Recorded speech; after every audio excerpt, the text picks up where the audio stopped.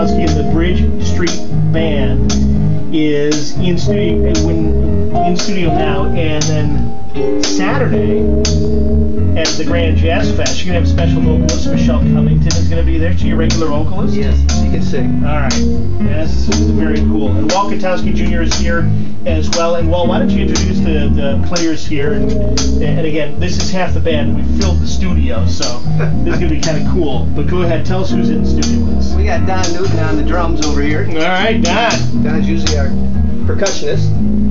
J.R. Simmons, one of our keyboardists. Hey, J.R. Another fine keyboardist, graduate of Fullerton Southern, Walt Gutowski III. All right. They call you Trey or anything snappy like that? Or? Yeah, that's been in there once. All right. He's got about 100 nicknames. Yeah, I bet. Not too many of them are good either. And Walt Gutowski Jr., who you may know if you vote in the city of Grand Rapids, because you're a city commissioner and owner of Swift Printing, and you're kind of a gadfly, aren't you? We're having fun.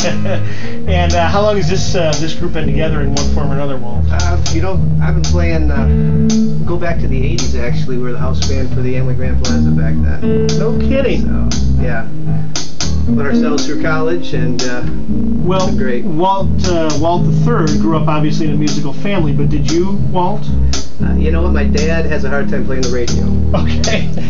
So at some point you said, hey, I can get girls with a guitar, let's do that, or something like that, right? That's exact. She had blonde hair. Uh-huh. Her name was Nancy Shaw. Uh-huh. She played guitar. I wanted to learn. All right. I got in her church group, and the rest is history. I knew there was a story there. Tell me about, listen, before we play, I want to talk about Grand Jazz Fest. And this is a big event. You're one of the bands that is going to be there. Lineup is set, and I'll go through the list here, but we want to mention that they've got great sponsorship. Their presenting sponsor is DTE Energy Foundation.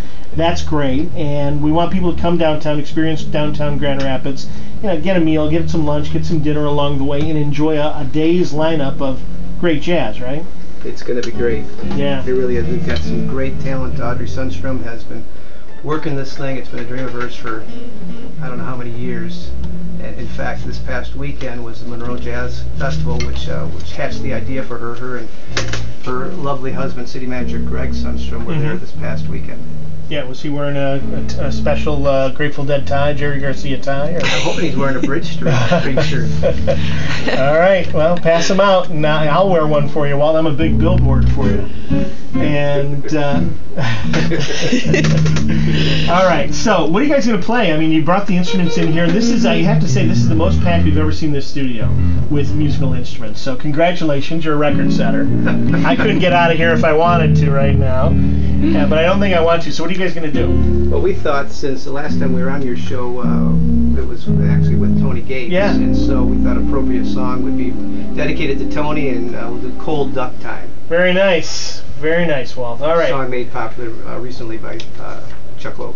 And this is Walt Gutowski and the Bridge Street Band, a portion of it anyway, on WJRW.